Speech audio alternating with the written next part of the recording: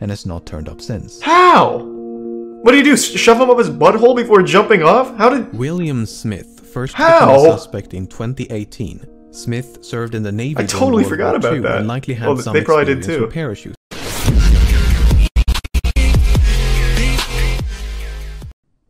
Ah, fuck it. XQC watched it, I'll watch it. I actually really like the DB Cooper story. And I haven't seen this one yet.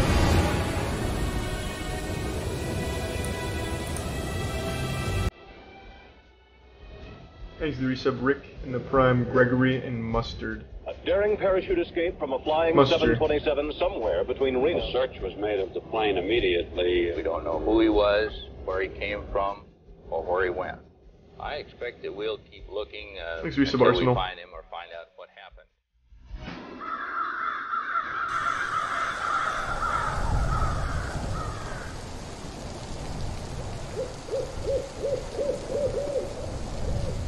I love the idea that a YouTuber, like, actually solves one of these things.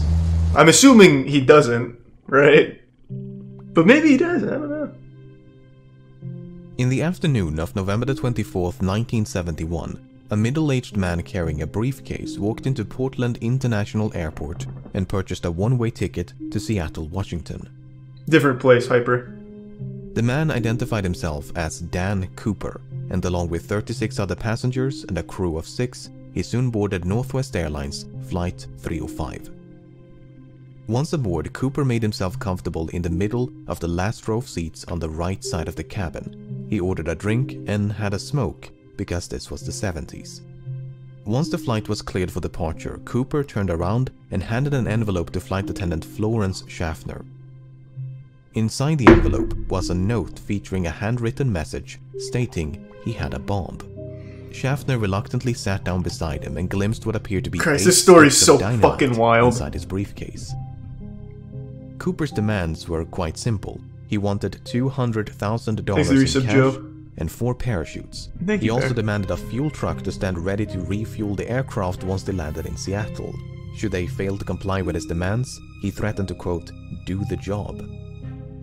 Once the flight was airborne, Schaffner went to inform the cockpit crew, while another This was in like the flight 60s, so 200k back then was nuts. By using a telephone in the rear of the cabin, Mucklow acted as an intermediary between Cooper and the rest of the flight crew. They're 70s, whatever, still a ton. For the next hour and a half, Flight 305 maintained a holding pattern near Seattle, while local and federal authorities scrambled to procure the ransom as well as the 4 parachutes. 10,000 $20 bills were collected from a local bank, while the owner of a nearby skydiving school supplied the chutes. At 5:45 p.m., more than 2 hours past its scheduled arrival, Flight 305 finally touched down in Seattle. By this point, it was well after sunset, and the aircraft was brought to a remote section of the tarmac. Once the flight came to a stop, both the ransom and the parachutes were handed over to Mucklow, who then brought them back aboard. In exchange, how many people Cooper were on board the permitted 2 plane? of the flight attendants, as well as all the passengers, to disembark, many of whom had not yet realized the flight had been hijacked. 36, With the 60? ransom paid and only 4 crew members remaining on board, Cooper told Mucklow to inform the captain that he wanted to fly to Mexico City. They were to fly with the landing gear down, the flaps at 15 degrees and below 10,000 feet. The lights in the cabin were to be switched off, and the aft stairway, which opens from the underbelly of the fuselage, was to remain extended. 2 of Cooper's demands could not be satisfied. First of all, the flight configuration he'd requested would not allow for a non-stop flight to Mexico City.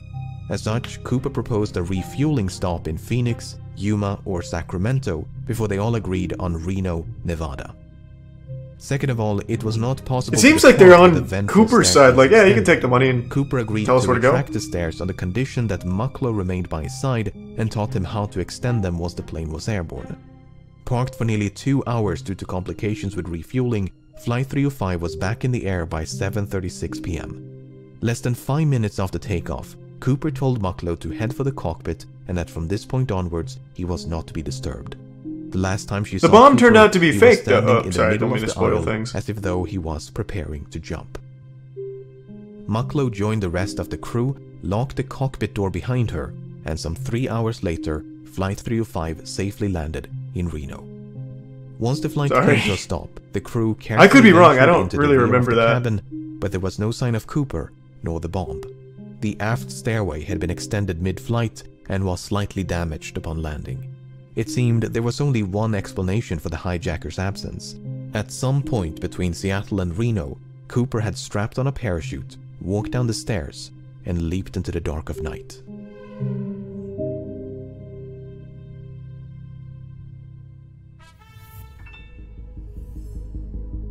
Thanks, Resub beat on. I'm not sure, Bear. As soon as it became clear that Cooper was no longer on board, dozens of FBI agents converged upon the aircraft, only to discover a disappointing amount of physical evidence. A black clip-on tie, 8 cigarette butts, and 2 of the 4 parachutes were all that Cooper left behind. Evidently, he'd brought the ransom and briefcase along with him. In interviews conducted on the night of the hijacking, Cooper was described by the crew and passengers as a white male with brown eyes and dark hair. He appeared to be in his mid-40s and wore a dark trench coat, a dark suit, a white shirt, a black tie, and dark shoes. Soon after boarding, he'd also donned a pair of sunglasses. Based on this description, the FBI produced the first of several composite sketches. Before they could mount a search, however, the FBI had to figure out when Cooper abandoned ship. But that was easier said than done. None of the 4 crew members witnessed Cooper jumping from the plane, nor did the pilots of 2 fighter jets which escorted the flight between Seattle and Reno, which is not all too surprising given it was the middle of the night. Although the flight crew did report something odd, the last communication with the hijacker occurred at approximately 8:05 p.m. when the crew used the intercom to offer assistance, which Cooper declined. Within the next 10 minutes, the crew experienced what they described as an oscillation or vibration of the aircraft. At the time, the crew suspected it might have been produced by Cooper's jump, and a subsequent recreation of the hijacking supported that conclusion. Okay, so that took care of the when, but what about the where? While Cooper was very explicit about the flight's configuration and destination, he never specified any kind of route. In fact, Cooper grew so impatient with the slow refueling in Seattle that he dismissed the captain's request to file a flight plan and simply told him to, quote, get the show on the road. As such, the captain chose to fly along an airway known as Victor 23 without any input from Cooper. By using Victor 23 as a guide, authorities estimated the most probable location of the flight at the approximated time of the jump was about 40 kilometers north of Portland. And so, at the break of dawn, the FBI mounted an impressive search operation using helicopters, airplanes, and ground troops. The problem was, even if the estimated bailout point was accurate, Cooper's eventual landing or drop zone was far more difficult to pinpoint. The Fuck, it's so cool! This guy's like an actual Galaxy Brain anime villain. By a dense forest, so it was truly like finding a needle in a haystack. Apart from the difficult terrain, the search was further complicated by low temperatures and inclement weather, which persisted for days. Despite their best efforts, authorities never managed to find a single trace of Cooper, nor the items he brought along with him.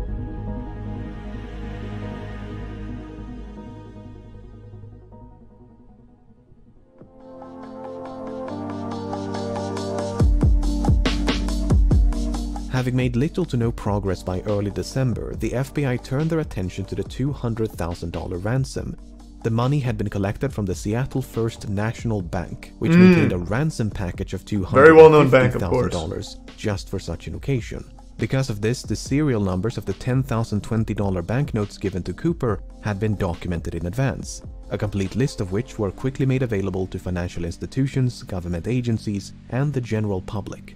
The intention was to make it as difficult as possible for Cooper to spend his money. Northwest Airlines and several newspapers even began to offer rewards to anyone who could find a note with a matching serial number. In spite of these efforts, no one ever did. That is until nearly a decade later.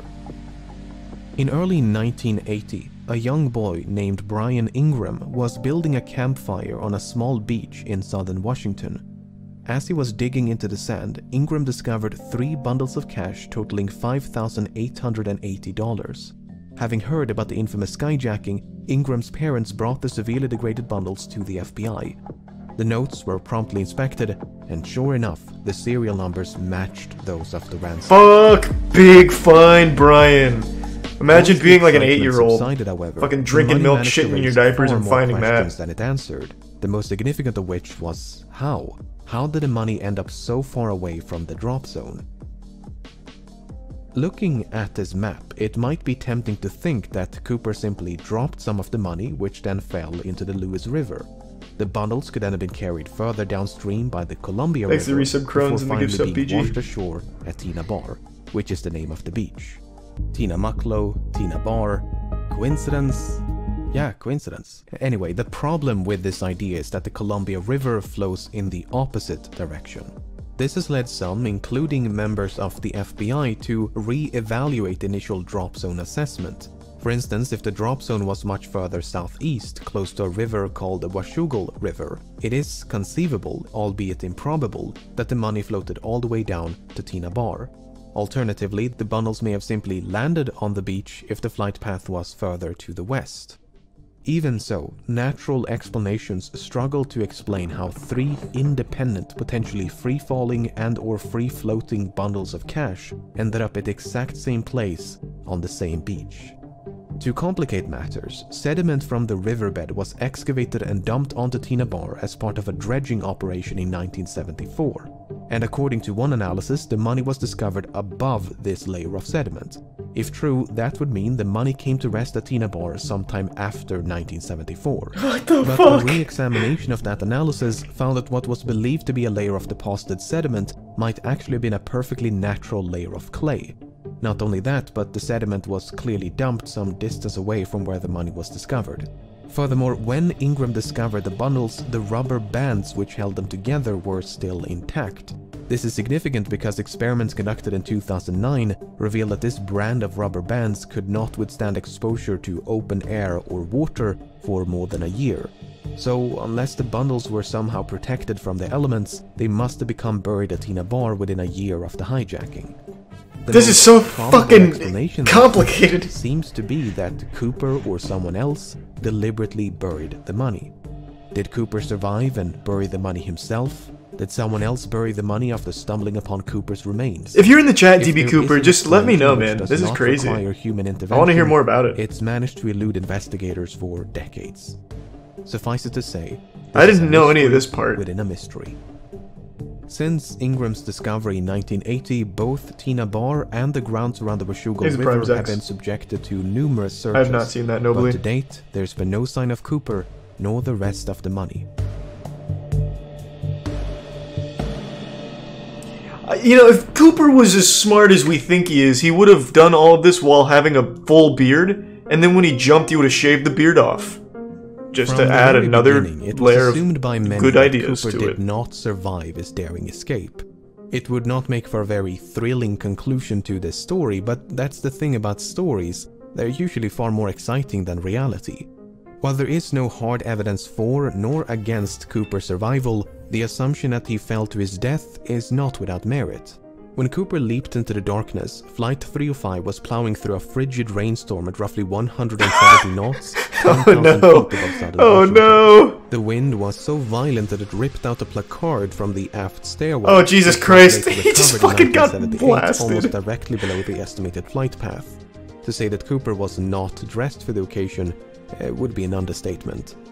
The ground beneath him, meanwhile, was obscured by multiple layers of clouds, which likely means that Cooper jumped without knowing his precise location. Even if he could see the ground and had a specific drop zone in mind, the parachute he selected was non-steerable, meaning he would not have been able to steer his descent towards a specific landing spot, thus precluding any potential coordination with an accomplice So many stationed problems. on the ground. He also While forgot to Cooper account for the expressed dragons some that hover familiarity over with Portland, Oregon. parachutes, his actual competence level is up for debate. And also, on It's that widely night, there was a believed that javelin Cooper tossing demanded competition. 2 pairs of parachutes, 2 primary and 2 reserve, to make the authorities believe that he intended to take a hostage. That is precisely what happened, as the FBI contemplated, but eventually decided against sabotaging the chutes as they did not want to risk the life of an innocent civilian. But in their haste to obtain them, they unintentionally provided Cooper with a non-functional dummy chute intended for training purposes. This mishap seems to have gone unnoticed by Cooper because that dummy chute was one of the 2 missing from the plane. Not only that, but Cooper chose the older and technically inferior parachute out of the two primary chutes provided. Nice. So in both cases, it seems like Cooper made the worst possible choice. But there are other ways to interpret this information. For instance, it's possible that Cooper used the dummy chute not as a reserve, but as a means to secure the bag of money. In fact, that is precisely what Cooper tried to do with the functional reserve chute. First, he tried to place the money in the chute's canopy before removing some of the suspension lines and wrap them around the bag. Perhaps he used the dummy chute for a similar purpose. And Cooper's decision to use the older primary chute is not necessarily an indication of inexperience. It could also be a sign of familiarity, because the chute he left behind was a civilian luxury chute, while the one he used was a military chute. The argument is that Cooper might have been trained as, say, a paratrooper, and chose the older military chute because that's the one with which he was most familiar. I'm starting to doubt it. I don't think so. Suspect that Cooper had a military You could have given him a giant pair of pants and he probably would have jumped off holding them. Cooper mentioned that the I think he's dumb as fuck now. was only 20 minutes away from the Seattle-Tacoma airport. At the time, that was an accurate assessment and might suggest a military background. Apart from the potential military connections, Cooper may even have had links to the Central Intelligence Agency. I doubt it. You see, the type of aircraft which he was probably like a Redditor before Reddit existed. 727 was also used by the CIA to covertly drop agents and supplies during the Vietnam War. A task for which the Boeing 727 was uniquely qualified due to its distinctive aft stairway. So it's fairly safe to assume that Cooper chose to hijack a Boeing 727 specifically because it provided a relatively safe means of escape. Whether he learned of this from the CIA or came to that conclusion independently is another question. Sugar Daddy. However, the fact that Cooper chose to hijack a flight operated by Northwest Airlines was apparently random chance. When Tina Mucklow asked Cooper about his motives, he responded, "It's not because I have a grudge towards your airline, it's just because I have a grudge." Oh, that's kind of fucking cool! That Flight 305 just happened to be in the right place at the You're not trapped in here with me. Even so, I'm trapped in here with frigid weather temperatures and a bad plan. He seemed to know a great deal about aircraft and aviation. He appeared to be familiar with the local terrain. He maintained a low profile to avoid a panic. He covered his eyes with a pair of glasses to conceal his identity. He left very little evidence behind, and he demanded 4 parachutes to force the assumption that he was taking a hostage. He was even cunning enough to reclaim the note which he'd initially given to Florence Schaffner. Apart from the name he wrote on his plane ticket, there are no other samples of Cooper's handwriting. But for all his planning and cunning, it seems Cooper did not give enough thought to his eventual escape. Not the most important part. A route, but he was forced to make a last-minute destination I'll just change kill myself out here, I guess. To Reno. He could have demanded more appropriate parachuting equipment like a pair of boots, a helmet, or jumpsuit. He could even have specified the ransom to be delivered in larger denominations to make it lighter and less cumbersome to carry. Assuming he did survive the fall and made it safely to the ground, he may then have had to make his way through a dense, partially snow-covered forest in nothing but loafers and a trench coat in late November. I get the distinct impression that Cooper's escape was much more of a leap of faith than a carefully executed jump. On the other hand, authorities never received a I love the animation he has here with it too. He looks like he's really fucking struggling falling out. This might suggest that Cooper did survive and that he swiftly and quietly resumed his normal routine. Furthermore, other hijackers have performed similar stunts, and many of them did survive even if they were quickly apprehended. Finally, the simplest explanation for how 3 bundles of cash ended up at Tina Bar is human intervention. At the end of the day, most of this is based on nothing but supposition. Without any concrete evidence of Cooper's demise, it leaves the door wide open to the far more exciting proposition that he did, in fact, survive. I've now been convinced that he's a fucking idiot. There's no chance. This man dove off in the middle of the night in the worst possible conditions. He should have. It's like he jumped into a volcano. Among them was he would have had a higher chance of surviving that. Initials DB and surname Cooper. This Cooper was quickly eliminated as a suspect, but due to a mix-up by the press, the name Dan Cooper was confused for DB Cooper, and the rest is history. While Dan Cooper is most likely a pseudonym, there is a comic book series of the same name.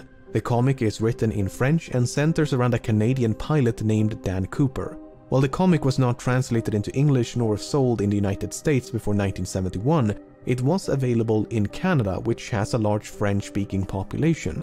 Given that American and Canadian accents can be difficult to distinguish, it's possible that Cooper, who was described as having no discernible accent, was a bilingual Canadian. This might even be supported by something that Cooper might have said. You see, when the captain relayed Cooper's demands to air traffic control, he used the phrase negotiable American currency. It seems doubtful that an American citizen would specify American currency, so perhaps Cooper was not American. The problem is, we don't know if this is a direct quote from Cooper or paraphrasing by the captain. For instance, notes taken by the crew during the hijacking merely contain the phrase negotiable currency, while testimonies provided by the crew after the hijacking include phrases like $200,000 in cash and circulated US currency. So Cooper might have been Canadian. And I think Cooper might have been an alien. Dan Cooper at this point, it could be anything, anyone. We could all be DB Cooper. Might have taken his name from something or someone else. Nearly half a century has gone by since the hijacking took place, and in that time, thousands of suspects have been questioned and investigated. It would obviously be impossible to cover all of them here, but let's take a look at some of the people that at some point or another have been suspected of being DB Cooper. It's just a picture of my dad. This man loves working on old cars. First became a suspect. He's never parachuted, but we thought it was worth checking out anyway. He seems like a solid candidate. He was a decorated Army paratrooper and helicopter pilot. He had experience with explosives. He had an extensive criminal record. He had an uncle named John Cooper who was an avid skydiver. Whoa. He was expelled from the army only months before the hijacking, which might suggest a motive. After all, the hijacker did say he had a grudge. When confronted by journalists and private investigators, Rackstraw would neither confirm nor outright deny that he was DB Cooper. It's him then. Instead, he'd say things like, "I could have been," or "I would not discount myself." On the other hand, Rackstraw had light-colored eyes, which Cooper did not. Again. More significantly, Rackstraw was only 28 years of age at the time of the hijacking. This is well outside the range of ages reported by the crew and passengers, most of whom believed Cooper was in his mid-40s. Kenneth Christensen first became a suspect in 2003 when his brother noticed certain parallels between him and Cooper. Christensen had briefly served as a paratrooper in World War II, and since 1953 he'd worked for Northwest Airlines as both a mechanic and a flight attendant. He was 45 years old at the time of the hijacking. He was left-handed, which Cooper might have been. For instance, Cooper used his left hand to interact with his briefcase, and the clip-on tie he left on board was affixed with a tie clasp applied from the left. Shortly before he died in 1994, Christensen had supposedly told his brother, "There is something you should know, but I cannot tell you." After his passing, his family discovered over $200,000 in his bank accounts. To top it all off, Florence Schaffner stated that photographs of Christensen bore a strong resemblance to Cooper. Why don't you check the serial numbers on that money? Did not match the physical description of Cooper. He was both shorter and lighter. While Schaffner did see a strong resemblance, she remarked that Cooper had more hair, and that is supported by the composite sketches. And there was nothing suspicious about the large sums of money which he simply earned by selling land. This is the 70s, it wasn't digital, I'm sure he had it physical. In 1972 when he hijacked a Boeing 727 and escaped via the aft stairway, much like DB Cooper. Because of the significant overlap between the two hijackings, some believe they must have been committed by the same person. McCoy used a fake name, he used a fake hand grenade to threaten the crew, he used handwritten notes to issue his demands. Both McCoy and Cooper used the phrase "no funny stuff" as a warning to the crew. McCoy demanded $500,000 in cash and 4 parachutes. McCoy also bailed out the back of the plane once they passed over his hometown in the state of Utah. Apart from the similar modus operandi, McCoy had also served in the Vietnam War as a demolitions expert and a helicopter pilot.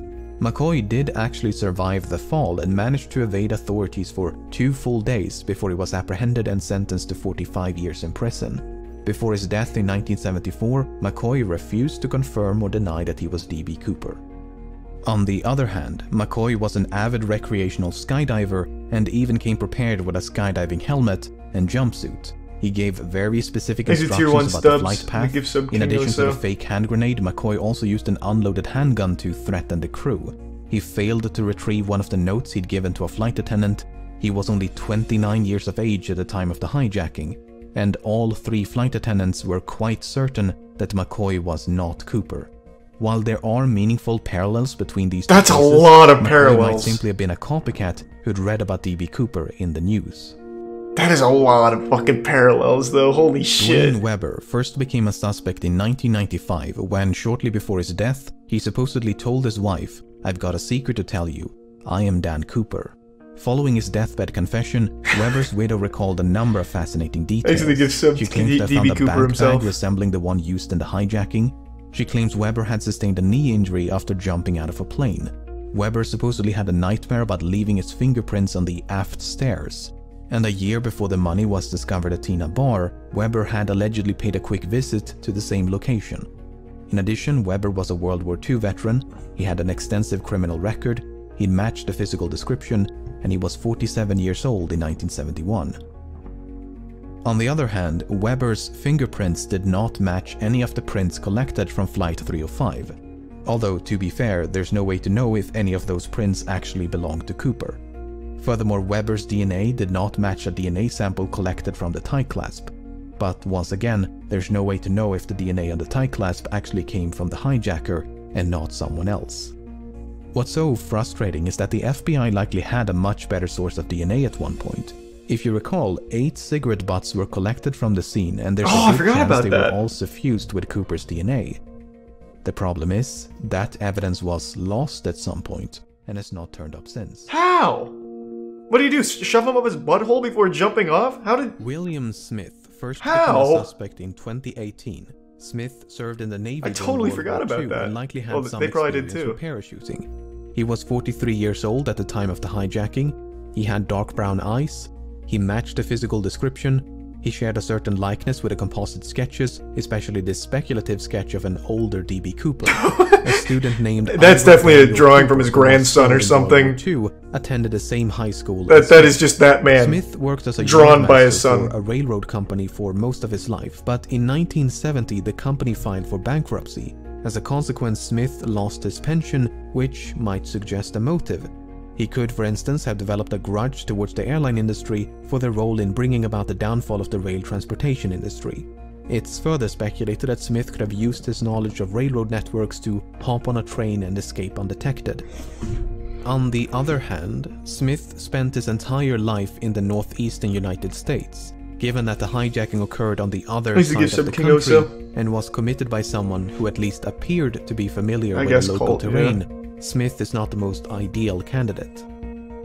However, the fact that Smith worked as a yardmaster is interesting. You see, the tie that Cooper left behind was recently examined using an electron microscope, which uncovered various metallic particles. Some of these particles, especially pure titanium, were quite rare in 1971. This might suggest that Cooper worked as a manager at some sort of chemical or metallurgical facility, or possibly a rail yard. I think it's him! The old man! If nothing else, I hope this limited selection of suspects illustrates just how difficult it is to be certain when you have so little evidence to work with. Yeah, that was fucking fascinating. These 5 individuals look nothing alike, yet any one of them could be D.B. Cooper. Was Cooper really in his mid-40s, or did he simply look old for his age? Did Cooper really serve in the military? Yeah, what if they all did it? There was 5 Coopers that kept switching out.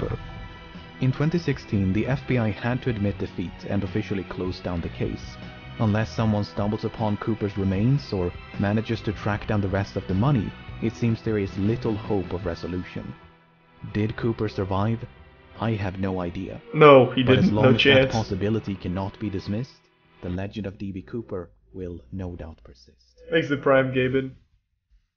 In my professional opinion, I think there's no fucking chance after hearing all of the conditions he would have had to go through to survive, that he actually survived. I think what could have fucking happened is he jumped out of the plane and just got split in half and gored by just awful temperatures. He probably went through like a fucking swarm of locusts too with everything he was saying was going on at the time. I think there's no chance that man fucking tapped down on the ground. He fucking died mid-flight.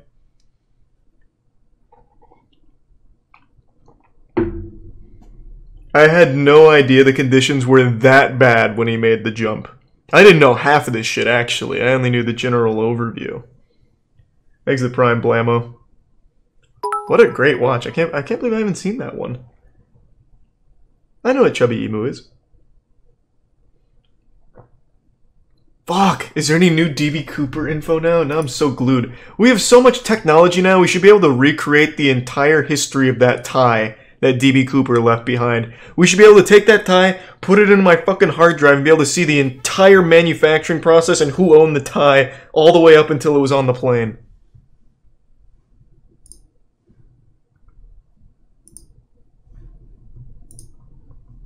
Here's the Prime Nar and the Tier 1 Swebs. I don't even know what that means, James.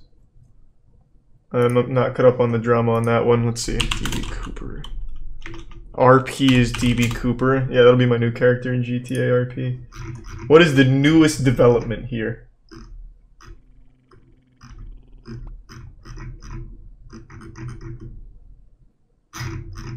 This video was in 2020, so do we have any startling new intel in 2021?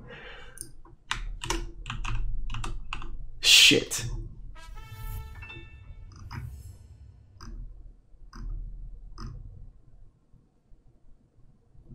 Shit. Doesn't look like it. What a fascinating story. Is there any others like that?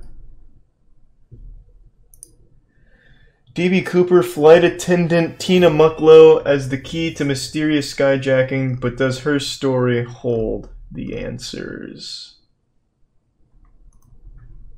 Cicada 3011's not terrible. And it's not 3011, is it? 3301? Yeah, it's 3301. I'm beautifully,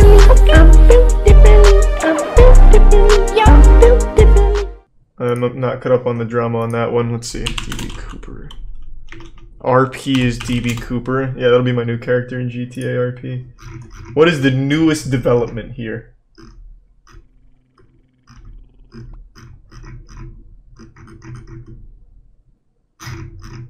This video was in 2020, so do we have any startling new intel in 2021? Shit.